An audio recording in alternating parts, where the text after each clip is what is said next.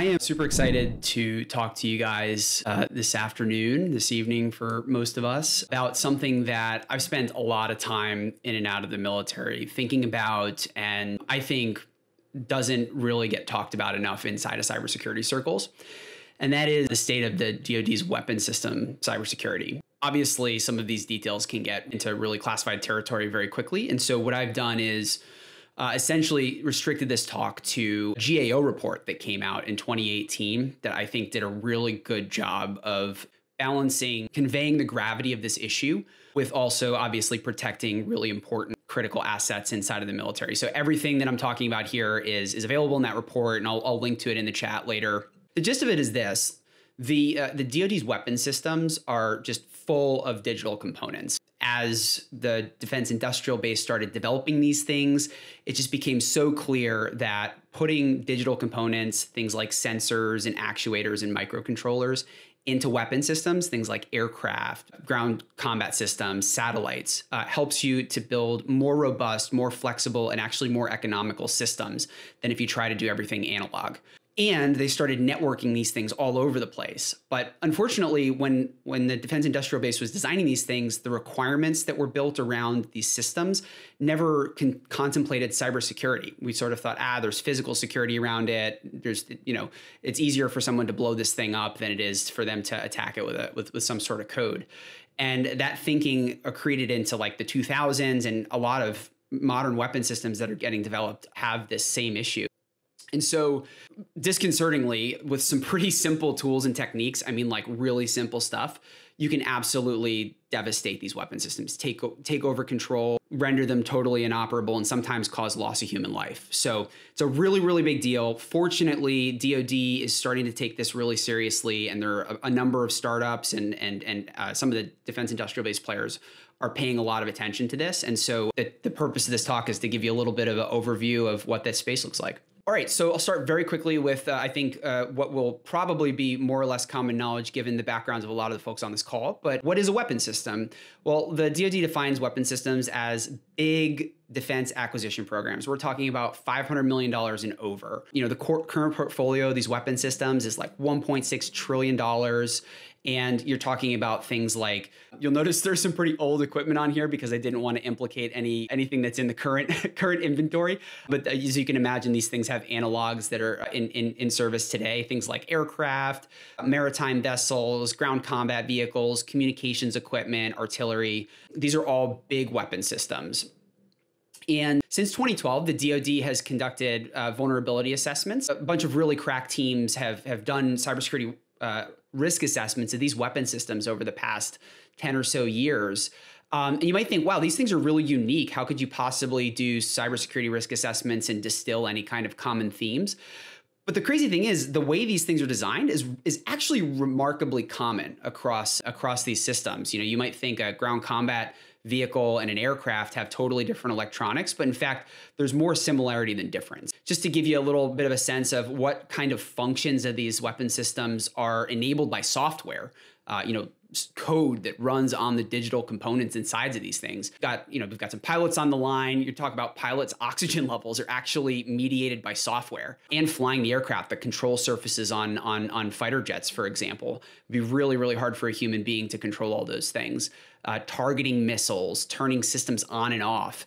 And ultimately, cybersecurity is all about maintaining control over an asset in code, right? And so if an attacker can take over control of the code that's running these subsystems, they can cause loss of the asset, loss of human life, and total degradation. So I think of weapon systems largely as a subclass of what a lot of people call operational technology.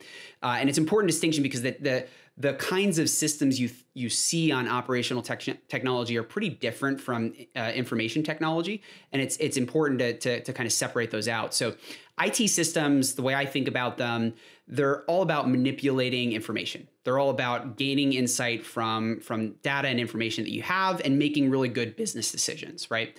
Operational technology, on the other hand, is there to do whatever your business is there to do, right? It's operating your actual business. And so there's some kind of interesting differences with OT-like weapon systems. For example, you've got serial data buses, these like weird protocols that are not your typical Ethernet, TCP/IP, UDP kinds of stacks. These are like two wires that are running throughout, like your car, for example, uses something called controller area network, or CAN. You've also got these application-specific devices. So you think of a modern cell phone, it's got a full-blown operating system, it's running applications. Typically, the electronics that are on these things are way less sophisticated.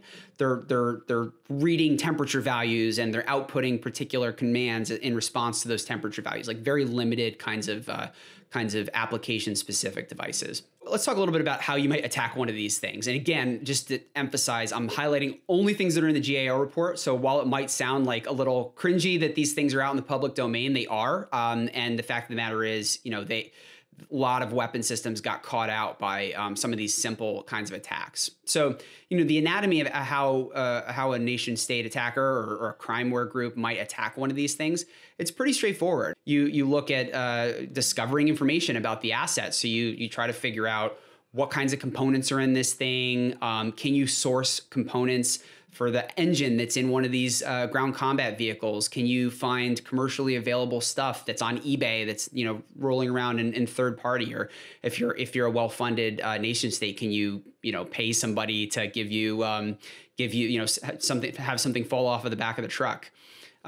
You'll take those and then you'll do vulnerability research. You'll design some kinds of attacks against that thing. And then ultimately you figure out your access vector. It can be iterative. You have like this process where you gain access, you exfiltrate some data, you try some attacks out to make sure that you're in the right ballpark. And then you learn more and you iterate on it. And the defense sequence is pretty straightforward. It's just like it is in the IT side. You prevent you prevent or try to limit attempts to subvert all the typical, security triad, the confidentiality, integrity, availability of the system. And you try to design your security control measures so that they work together. And it's all about defense in depth, right? The GAO report has this comical graphic. It looks kind of vaguely like somewhere between a stealth bomber and like a Star Trek symbol, but it's a hypothetical weapon system for classification purposes. And this just gives you a sense of just how many systems are on these weapon systems that require electronic control. And it's tough building the requirements for these things. But typically, the requirements are evaluated on program cost, schedule, performance, readiness, these sorts of things.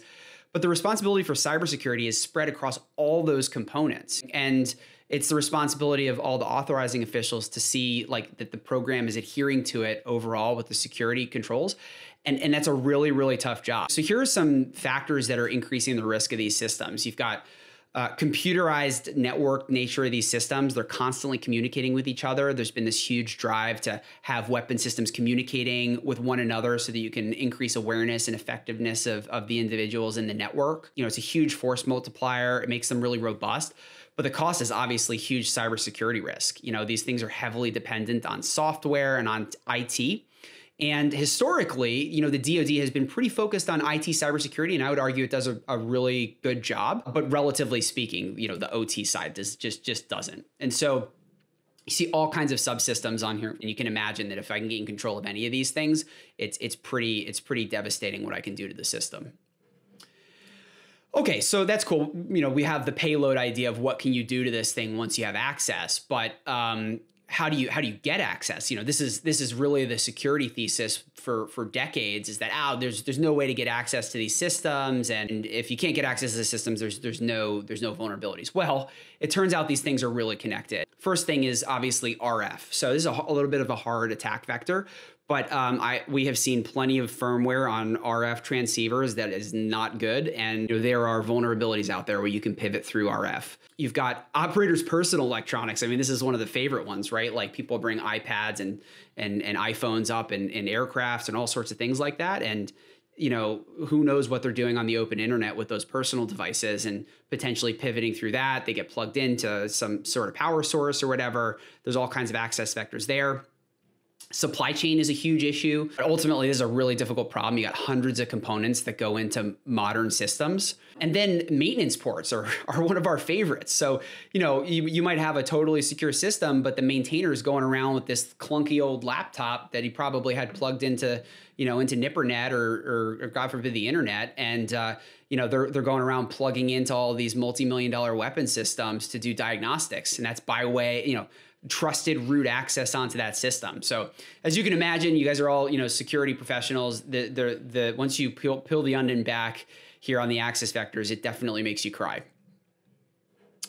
And then finally, these things are embedded heavily in networks. And so there's, like I said, huge benefit to the weapon systems and the warfighters, but the networks themselves can be vulnerable. So if the weapon system's sitting on a network that's compromised, that's a really big problem. And of course, this isn't theoretical. We saw think SolarWinds. I mean, there are certainly examples of persistent threats that have existed on DoD networks for a long time. And obviously one of the things you do is you pivot around. And so if you put weapon systems on the DoD, for example, or on, classified networks, you're potentially exposing them to some pretty big problems. And, GAO, of course, rightly pointed out that they've been sounding the alarm on this since basically the early 90s.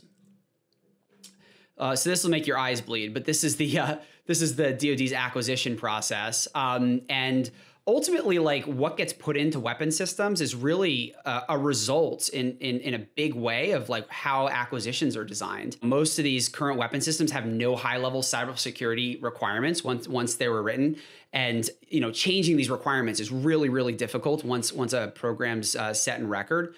And then, something that I face every day is bolting cybersecurity onto these things later in stages of development is way more difficult and costly than designing them in from first principles. And, when you connect these newer systems to older systems, it's still vulnerable. So you've got, the weakest link in the chain is what's going to bite you in the end. Look, I think things are getting better here. Cybersecurity requirements are definitely changing. You look at systems like the optionally manned fighting vehicle, for example, and that has, robust cybersecurity requirements written in. So ultimately, people are listening, but the thing is these legacy weapon systems aren't going anywhere. They're going to be around for decades and decades.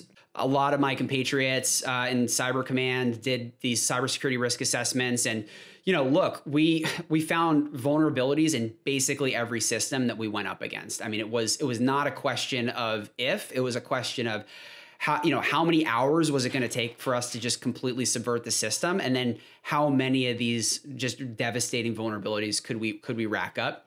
And this isn't bespoke stuff. I would love to pretend like we're a bunch of, really elite hackers that found these just bespoke O-days that are really, really tough. And someday people are going to write theses about how incredibly ingenious we are.